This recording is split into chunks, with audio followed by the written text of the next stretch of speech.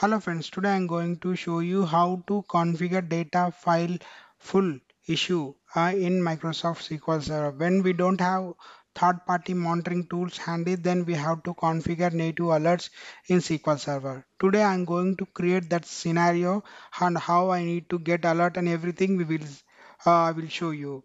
Okay, for that I'm going to create a database called text. Now if you just refresh here, our database got created. So I don't know like what are the size and everything, right? So for that I'm just closing all these unnecessary windows. Okay, now if I see this window here, okay, now it is hosted in the D drive log space.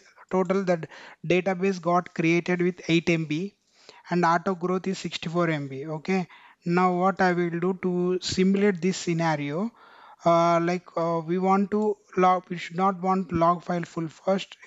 So that's the reason I am setting this into simple recovery model, so that whenever the log file full good, it will move the changes to the data file. Okay, and I'm turning off the data growth, so file growth to 0 for data file.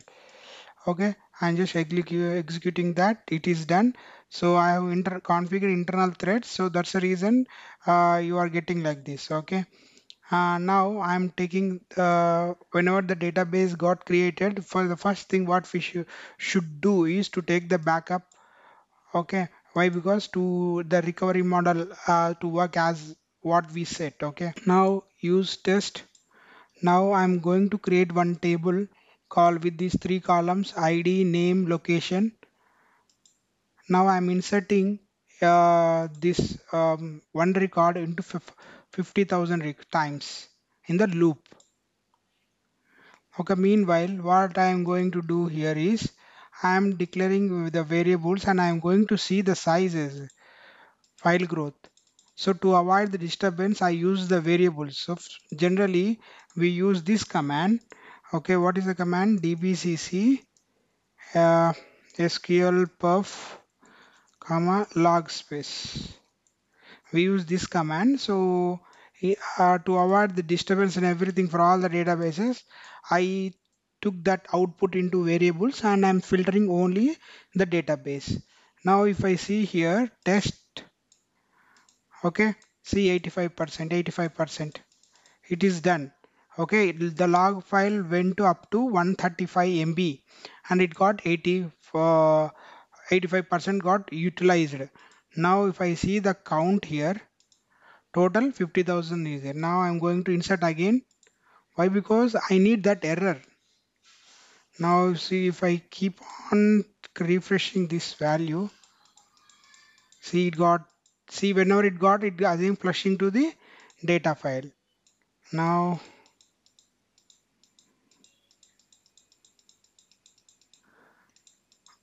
see whenever these got changes, right? So since it is data file got, it didn't get alert.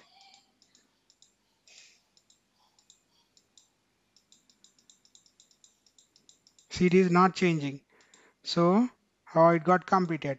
Now I am inserting one more time. Total, I think for 1,50,000, we used to get an alert. Why? Because by that time that all space got full.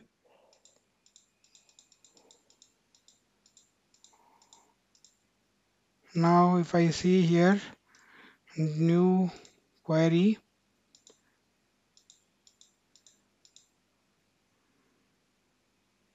yeah, now it's got completed. Now if I see some errors, okay, now what I am going to do, I am going to uh, insert one more time. See, I got the error. Okay, what is that? Could not allocate space for objects. um, DBA test in this is the error when the log file got full. Okay, so now we got this error. Now this is the error what we have received. Now we want to configure the alert for the same. Now what we need to do, go expand server agent, go to alerts. Now we got this. I'm just deleting the old one. Now new alert. See, if you see here, whenever the data file full got, we got this number. Okay, you just copy this number and go to here and type that data file full. Okay, and some error number, we know that, right? So now if I click that, if want to specify some error message, if even though this is the error, if you want to require some text, then only you got the alert, you can also do that. As of now we don't require. Go to response. So what we should do, if it's a log file, we can take the log backup. If it is like you want to send the disk if I click if the what should it do, it is like if it is a log file, we used to get the take the log backup here, or otherwise if we create a new job and we will call that whenever this alert triggered, it will run that job. It is like whenever the data file full got, I used to get the all the server disk space details in the email handy. Okay, so that came to know whether the disk file got for insertions or other disk is full. So then I used to get to know that. Okay, so this is the one thing. I don't require execute job, I need to notify. So what is that operator? You just come here, new give the team DDL here. Okay, so whoever in the shift, they will take care of that. In the DBA team, I am having email ID. What is the mean pager? Uh, if you see the movie called Pushpa, you will get to know that like one of his colleague has sent him that he was in danger, right? So in the US, most of the people nowadays still somebody are using pager. Okay, if you call the company, they once forward the message, they will forward the message to them. So if you want to have the page, you can add the pager here. In India, nobody will use the pager. Okay, now we will get notify. Now come to options. So if we don't include this option, whatever you we get here, okay, we don't get that. If I check this box, whatever error that you are seeing here, the same thing you will get in the this thing, okay, in the email body. Now you whatever the content, um, the data file has been full, uh, please follow the SOP. So this is the what. So what is this mean by delay response means?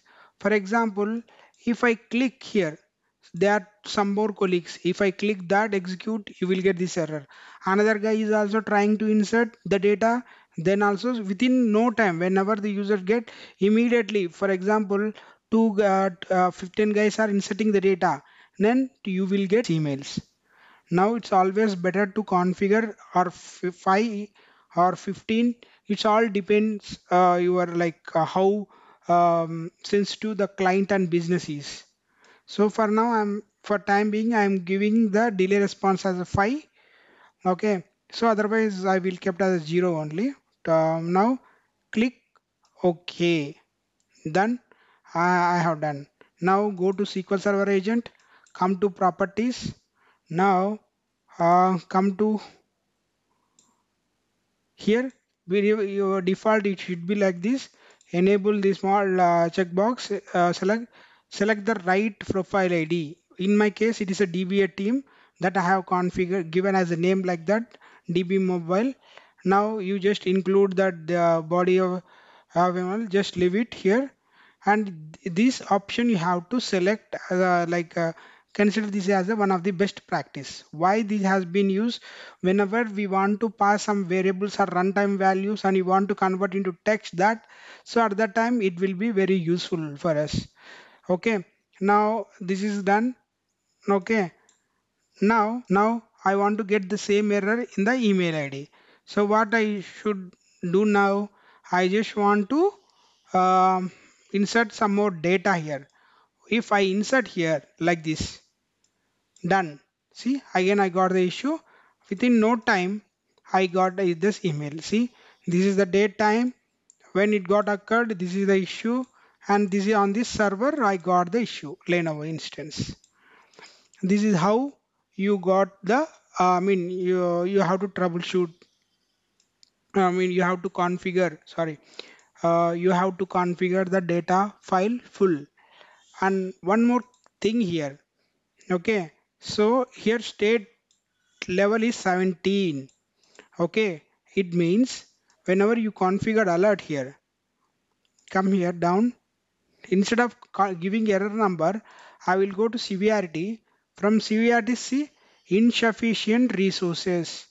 It means when whatever insufficient resources it will say SQL Server is encountering, you will get that issue, whether it's a log file or data file or whatever it could be, you will get that. So in the interview, most of the sometimes some engineers who are having interviews who are having my deep experience, they want to, instead of checking the traditional like things, everybody will ask, they will ask you one thing, some how many errors are there in SQL Server and how you will see these many errors exist in SQL Server. For that, we have one command, select star from sys messages. Sys messages. Here we have this many. If I do that, totally how many I'm having, I will let you know. So there are so many. See, there are 3,46,500 errors. But wait here. So there are language ID is there. Okay, what is the language here? 131. Now where message message ID is equal to 1333. Now if I see here, now total there are in SQL Server there are 15,750 errors are there in SQL Server. Okay, again in that, again in that, and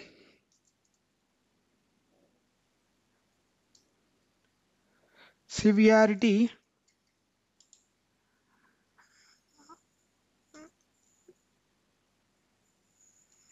severity is equal to 17. See, insufficient memory. Okay, there is timeout. LSI could not use this database, tempdb, log file. See, these many errors. That means 195.7 errors you will get. Everything, wherever insufficient will be there, you will get this error. Okay, so it's always better to configure specific error number.